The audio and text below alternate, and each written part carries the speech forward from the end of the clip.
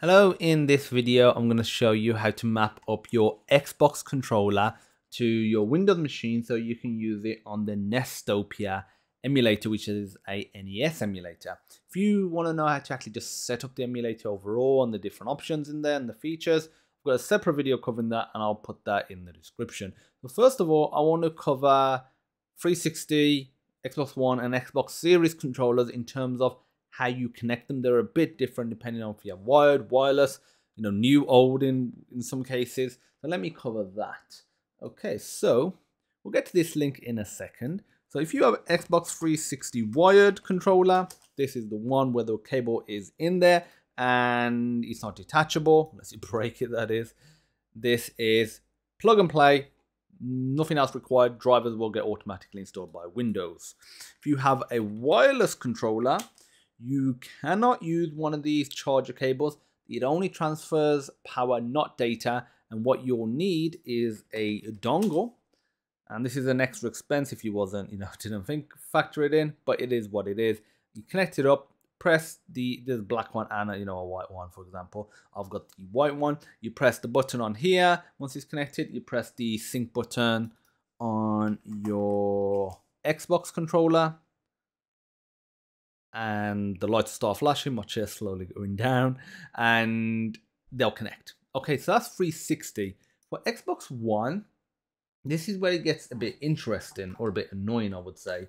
So with Xbox One, if you want to do wired, you plug in a micro USB cable, plug the other end into your computer, you're all good to go. If you want to do wireless, if you have a newer one, then you'll have Bluetooth. If you have an older one, you'll have wireless proprietary technology, which you'll require a dongle for, and not the 360 dongle, quite a different dongle, which is annoying. Okay, so I'll provide a link to this. This will help you identify which model of Xbox One controller you have, and if you have the Bluetooth version, great. Soon, later in this video, I'll show you how to hook this up via Bluetooth, because it's the same process for the Xbox Series controller. If you have an older one, like this one, this is a launch controller, you will need a Xbox One dongle. And it's one of these right here. You just plug it in. There's a button at the side, as you can see there. Press that, light will start flashing. You just press the sync button at the top there for a few seconds. This will start flashing and you'll all connect. All good to go. If you have an Xbox Series controller, for wired, you plug in a USB-C cable, other end into your computer, and it's all good to go, plug and play. If you want to use wireless, you just need Bluetooth, so either a dongle or built-in Bluetooth, as it is in like pretty much all laptops these days. And let's sync it up. And the sync process for Bluetooth, the same if you have a newer Xbox One controller that has Bluetooth built in as well. So you just search for Bluetooth. You can either do in one of two ways. Go add Bluetooth or other device and click Bluetooth, or go to device and printers, add a device. This is the more older school menu, and I always use this one if the newer one don't work. For some reason, sometimes some things don't work with certain devices, so that's just a little extra tip for you guys. Click that. Before we click Bluetooth, which will go into search mode, we want to put this into pairing mode. To do that, you press the sync button at the top for a few seconds, then this Xbox logo will start flashing pretty fast. There we go. Click Bluetooth, go to Xbox wireless controller. Not the other one, if it's just picking up another controller I've got, go to done, that's it. And now what we need to do is just find this is extra step. Just type in game, set up USB game controllers, and in here, go to properties. If it detects the joysticks and the buttons, you're all good to go. Okay, so that's it. Now we can actually open up the emulator. Open it up. To configure it, we don't need one or more joystick device IDs were not recognized. Do you want to remap the affected keys to the new devices? Yeah, I think that's probably gone into compatibility mode. So if you have that issue where some of the joysticks don't work, just close it. You'll probably put it into compatibility mode and then, it should be fine. Okay, go to options, input, and here we go. So now for this, if you want to map, let's say pad 1 to this button, double click it, and I want to do the left key. There we go. If I press enter for this. Oh no, enter is not what I want for that. And up, right, down, select. I'll literally do this button. Start. A and B. I'll just do A and B. So B, I'll do that.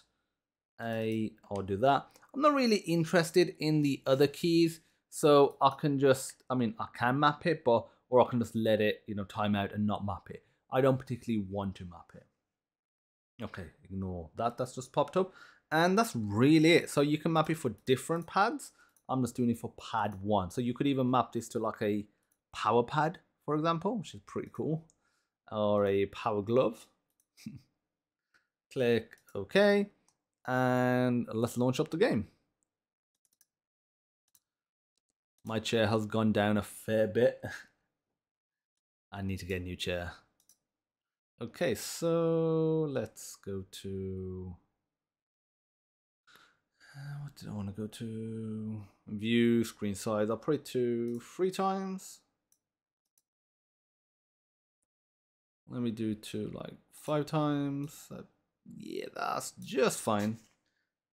And now I can obviously just press select to switch between the options, start to go onto it. Left and right to move, jump. And that's it. The video's all done. It's all set up. I'm just going to have a little play of Mario and then I'll wrap up, but we're all done.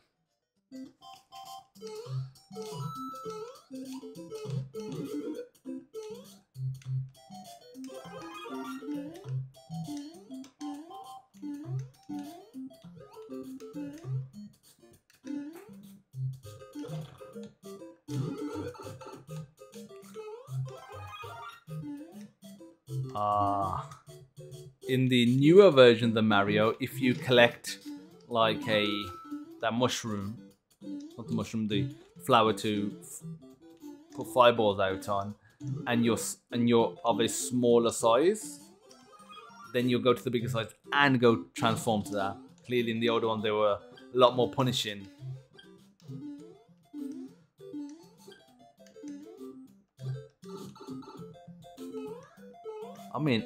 That got rid of the whole shebang. Takes it back to the smallest one.